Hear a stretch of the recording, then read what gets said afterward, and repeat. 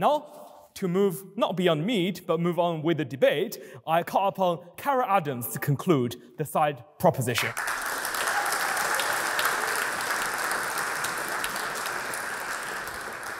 I've read the motion, and I believe we should move beyond all meat.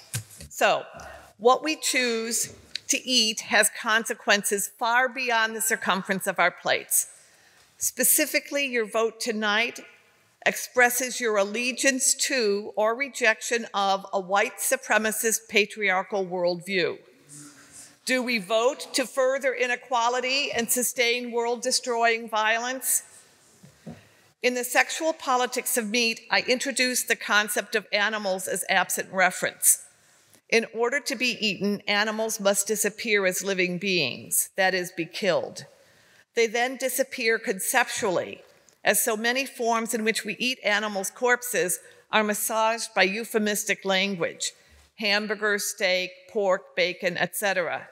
Even the speaker just before me talked about turkeys. He's talking about dead, butchered turkeys of whom part of their bodies will be eaten. Meat eaters order leg of lamb, not a baby lamb's leg. The animals cannot possess their own body parts. Tonight, think about how the language of our debate has or has not participated in the structure of the absent referent. Who disappears and why? 21st century animal eating requires our complicity in a new colonialism.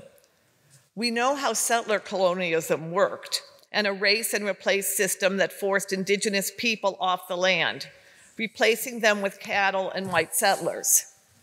I recognize today as Indigenous Peoples Day. One of the defining aspects of the colonial legacy is an ongoing white supremacist belief system and an ownership paradigm. When you own the land, you get the title to it. Entitlement and ownership are linked. All the justifications for the taking of land by white colonial authorities included the claim, well, the Indians can't prove they own the land. Hunting exists within this colonial ownership paradigm. It presumes that animals don't have title to their own lives. Once dispossessed of their lives, the hunted animal can become your property. On that point. In a minute. Approximately 90% of Native Americans were killed off by erase and replace settler colonialism. It's the new colonialism that boasts, I'll hunt for myself and be grateful like the Native Americans. As well, like the Native Americans, I thank the animal for their sacrifice. And I wonder, how do you know the animal would have picked you to feed off their corpse?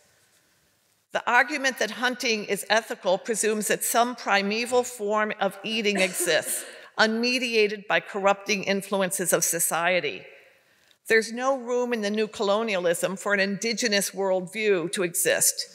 Instead, it collapses more than 100 Native American nations into one amalgam and attributes a static indigenous worldview that erases those nations that were predominantly vegetarian and lived in urban areas.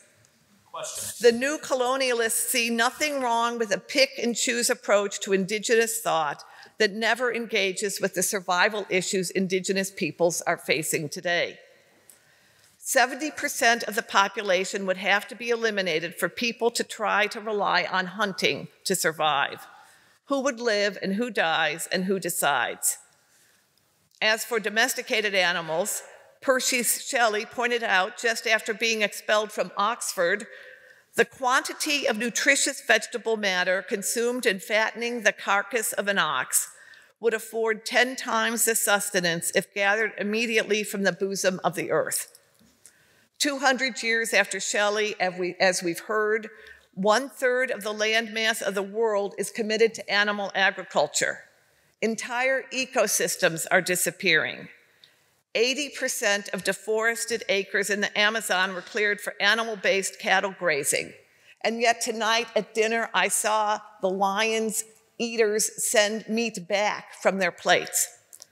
So-called free-range animals contribute more greenhouse gases, while killing them in mobile slaughterhouses requires more water than industrial slaughterhouses and leaves behind an immense amount of waste, requiring an intense amount of chemicals in the process. Your meat may be organic, but your slaughtering isn't. If you eat animals, you take up more climate space, requiring more water, more land, more forest deforestation, contributing more greenhouse gases. This is felt disproportionately by countries in the global south. Their carbon footprint is smaller, but they experience more frequent and intense climate change-caused weather events. These events especially affect girls and young women. Your hamburger comes with a dose of misogyny.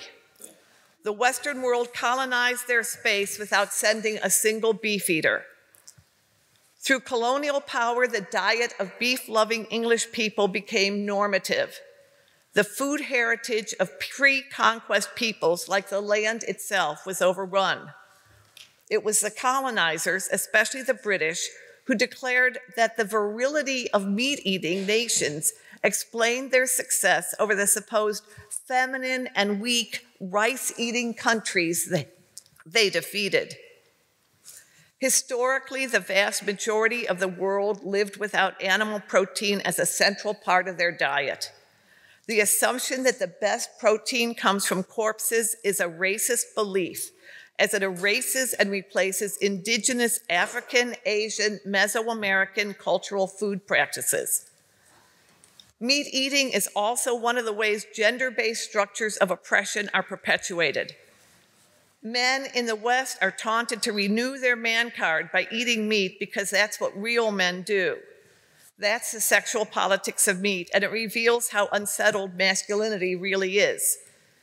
Back home, my library card is good for 7 years, but a man card can expire between breakfast and lunch if someone eats a veggie burger. Masculinity, a construct of the gender binary facing constant destabilization, feels always under threat, and eating animals is its protection racket. Question? That's why after 9/11,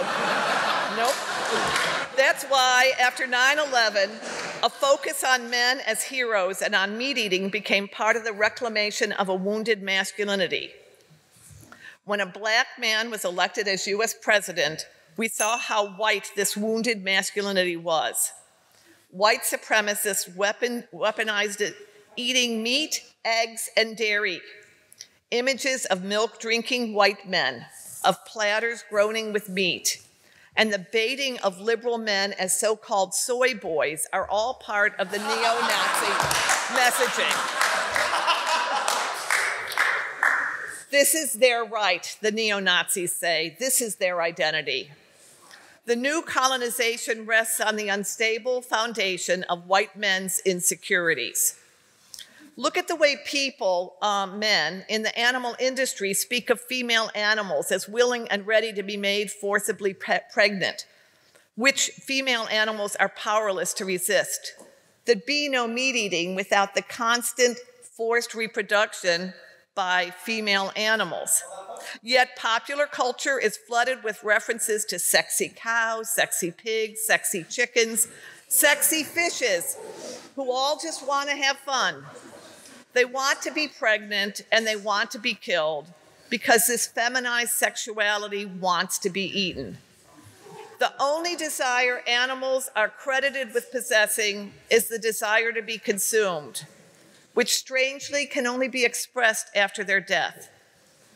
Real life tells a different story. Animals try to escape from slaughterhouses or farms. When able, cows try to reclaim their calves, taken from them so their nursing material can be monetized and sold to humans. They fight and resist the fate the colonial empire claims is their welcomed destiny. Some meat eaters are afraid of what they will feel if they look too closely at the degradations that constitute animals' experience. Mention disabling practices or the devastating separation of cows and their babies, and we hear meat eaters exclaim, "Don't tell me." Why are they afraid of the feelings such knowledge produces? They accept a patriarchal construct that views feelings as unruly and untrustworthy, causing chaos. To say you care about animals is considered a sign of weakness in a world still committed to the gender binary that values stereotyped masculine reason over stereotyped feminine feeling and wants order. And yet the reasons we hear are so irrational. If I did not eat animals, they never would be born. Meat eaters, like anti-abortionists, have forgotten that one quality of non-existence is not having awareness about existence. Meat eaters say, why, if we put prisoners to work in slaughterhouses in England, they will be learning a skill. I did not know that killing was a skill generalizable to other jobs. The new colonialist boasts, I only eat meat from locally owned farms, and I know the farmers there love their animals. If killing what one loves is standard practice, I hope they don't start loving me. What about carrots? What about carrots, we're asked, though I've never seen a meat eater leap into the road to save a carrot from being run over by an automobile. When all else fails, meat eaters assert that animals are not our equals. One would think such an equality would require us to respond more, not less sympathetically. Meat eaters tell me it's so hard to change, and yet I watch them work even harder not to change. If you all agree that 95% of meat is from factory farmed animals and it's wrong, stop eating it. Go to your colleges and eat the vegan option, which every college at this campus offers. It's very simple. If you agree with the basic things so that we're not even debating factory farms, then act on it. So, is our global outcome to be determined by people afraid to change who are going to hold on to some old conceived notion of power? Change may be hard, but not changing is harder. Tonight, you're being asked to vote on whether you accept this new colonialism or not. Our menu choices don't stay on the plate. And I heard all your laughter. I know some of these must be new ideas, or you think they're fringe or whatever. Our whiteness is part of the problem of meat eating. It really is. So your vote tonight is important, but even more important is the question of what or who will be on your plate in the morning. Sweet dreams.